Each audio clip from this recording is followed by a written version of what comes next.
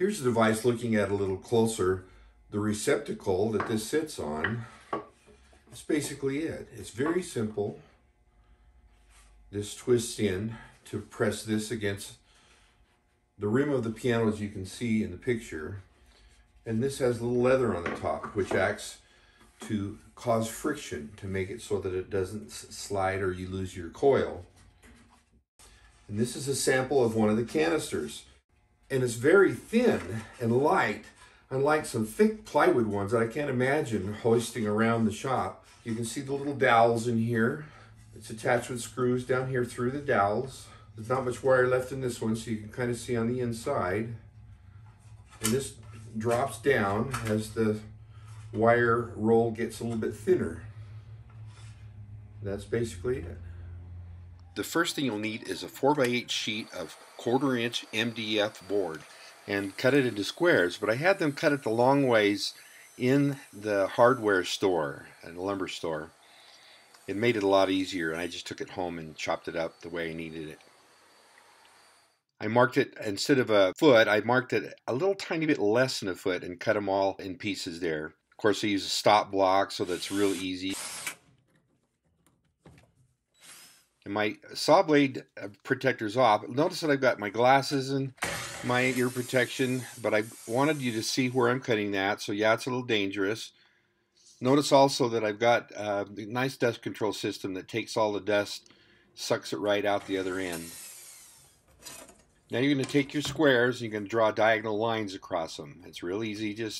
They're kind of square, maybe not exactly, but it doesn't matter. There's a little bit of slop in this, so it's real easy to make it work. But just draw a diagonal. So now you have your center line, and you're going to put marks 3.5 inches away from that center line, and you're going to be drilling holes there later, and also one in the center. Notice that the one hole in the center, I'm going to put just a little tiny bit off center. That way when I do my circles, it'll be a little bit closer on that side, and it's easier to do. So I'll drill all my holes here as fast as I can.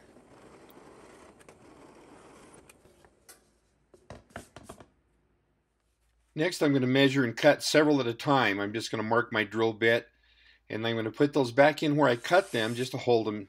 I think I did 5 at a time, just saved a little bit of time. Now we're going to make a jig to cut circles. And all I did was took a piece of scrap plywood. I drew a line there, and this is going to be my bench. And I just cut it, put it right on there. When I stop this, then I'll clamp it on there. And that's where I'm going to make my circle cutting jig. I cut a nail, and I put it in the center there so I can tack it in, and don't hit it too hard. You don't want to mess up your drill press, but that's just a little nail. Now those holes I drilled in the center, a little bit off center, I can just put it in and just push it around. It's real easy to cut circles.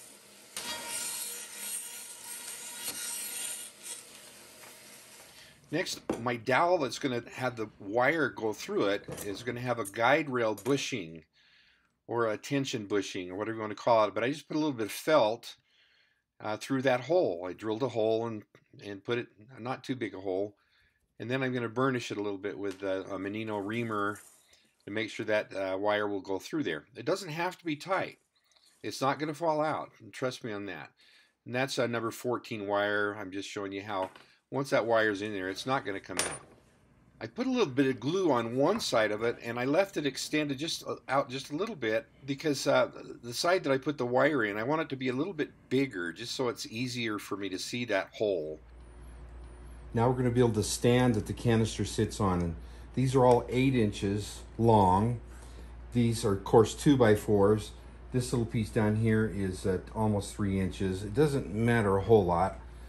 And these are 5 1/4 inches wide, 8 inches long. But this plywood's important to set on top. The way it's going to go is like this. This is going to go inside, and this is going to have my piece of leather on with my screws that go through, and leather on this side, leather on that side. And then this is going to be on top. It's kind of important to have this on plywood so it doesn't break apart. And then this on top. Then we're going to drill a hole through here, and not quite all the way through there, for our dowel receptacle. This is the receiver for the canisters, and it's got leather on it. And before you put it on the piano, get in there and clean out. It's a little brass brush. And make sure there's nothing in there. Then the next thing you're going to do is put it on, and I put a cloth in between it. Now the receptacle that I have on here has a little board. There's really not much to it. You can see in there there's leather wherever it touches the piano, and it just sits in there in these holes. And I bored those out. They're not, they're nuts, but they're not actually threaded. And so that goes in there. So once that's in there, I put my cloth across there, and then I'll screw it, not tight, but just so it's not going to go anywhere. You can see it's just scrap wood. There's even a crack there, but that's okay. It works. And I made this little hole here for my little Allen wrench. So whenever I want to leave it there, it'll stay and not fall out. I put a little PVCE, just a little drop of it right at the entryway there, so it's a little snug. And that's where that lives.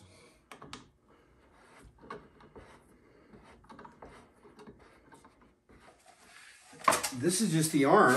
Once again, you can see it's just a piece of scrap wood that I had laying around, and I've got my dowel in here that's the takes up the tension on the wire, and then I put a piece of leather here. That's the same diameter hole as a canister, so it just goes like this, very simple. That was already put on, you saw that, and I put this on, and then the canister just sits right there. Notice I have 4 little holes around here, so no matter where this wire goes, I'll be able to put it and secure it.